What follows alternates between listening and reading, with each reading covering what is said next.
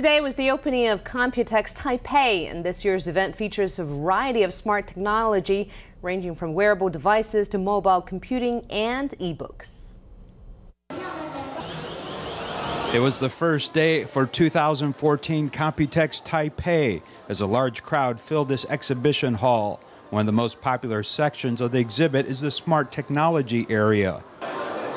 This model is wearing a smart jersey and is jogging in place.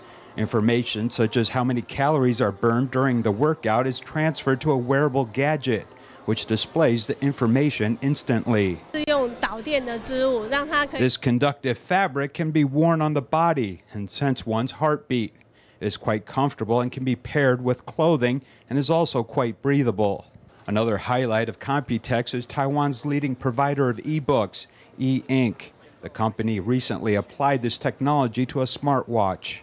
Another eye-catching product this year is a dual-screen cell phone with screens on both the front and back. The front operates much like a regular cell phone, while the back surface can be used as an e-book reader. After working with this technology, we learned the current focus of our customers is that e-paper uses less power and is more comfortable for reading content. We are working to meet customer needs by developing these new products. Another company has developed smart glasses that display information on the lenses and operate much like a tablet PC. It can also take photos and video and even receive email.